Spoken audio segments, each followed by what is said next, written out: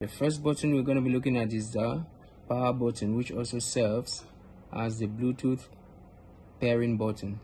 This is your USB-C port, which serves as a charging port to charge your headphones. And then directly next to it, you have the volume control button. With this, you can either control your volume. There's a volume up where you have like a small dot on this upper part is to increase the volume, and then this is to lower the volume. And directly next to that, we also have another small button which you can see here. You can either push it up and down. You can push the button up and down. With this button, it serves as a button to skip tracks.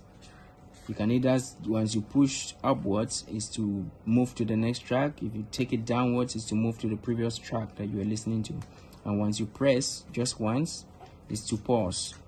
It's to either pause the track. Okay, so this button serves to